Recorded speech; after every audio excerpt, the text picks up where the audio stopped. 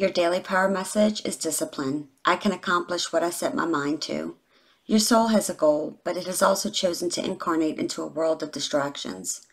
Earth is a dimension of obstacles and challenges, but you have been given discipline as your birthright. It is time to remind yourself what your soul has come back to this planet to learn.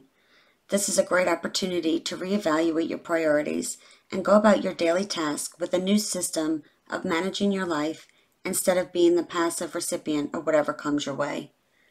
Distractions can easily get us off the work of our soul, and if we give in to this apathic impulse, we can miss many well-placed and pre-planned teachings needed for our inherent growth. Learn that the satisfaction of a task completed is more emotionally rewarding than a task delayed. Have a beautiful day. Keep standing in your power, and I'll see you tomorrow. Bye.